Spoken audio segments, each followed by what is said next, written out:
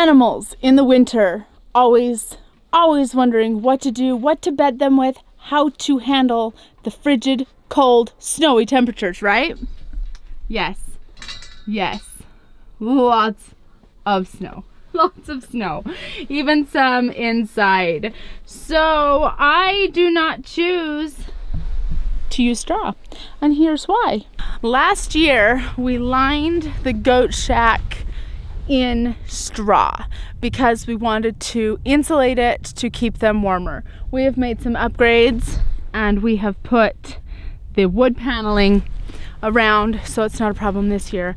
But we found a lot of different things, a lot of different issues. Mice love to bed in straw. Not something you want around your animals. Yes, mice are part of outdoor living, but you don't want to invite them if you can avoid it. So mice come along with all kinds of other things, a lot of different bugs, a lot of different growths. Mites can live inside the straw because it's hollow, and they infest the crap out of your chickens. And then mites can kill a chicken. We didn't struggle with mites until we moved here to this area, and then also using more straw.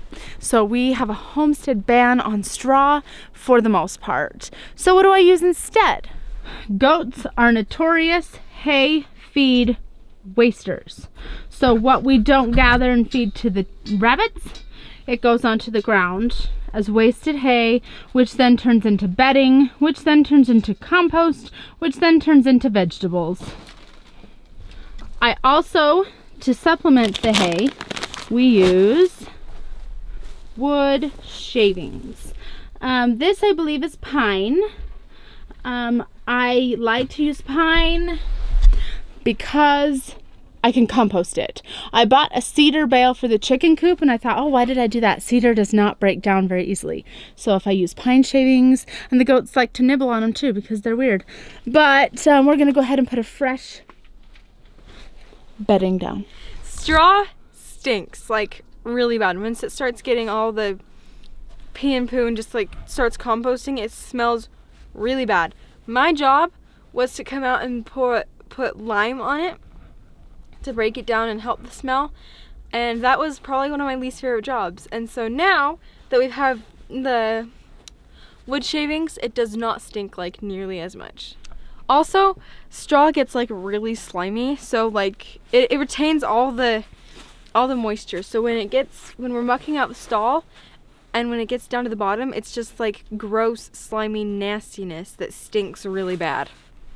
So straw may be the cheapest option out there, but really is it cheap? I mean, financially, yes, but then you've got to deal with other things. When I was milking the girls last spring, I had bugs crawling on me because the bugs were on the goats. It's just, And then you have problems with the mites. You've got to buy the diatomaceous earth to help offset the mites. So yes, financially it's cheaper, but is it really cheaper when you have to do these other things to help get rid of the problem for bringing in the straw? So homestead ban on straw for the most part.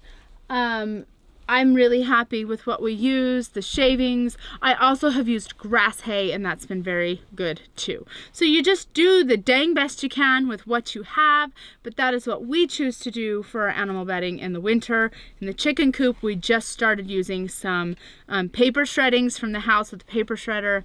So use the resources you have available.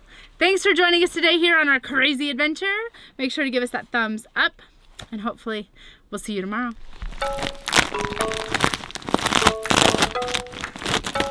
Maybe I need a better knife. Ooh, that smells good.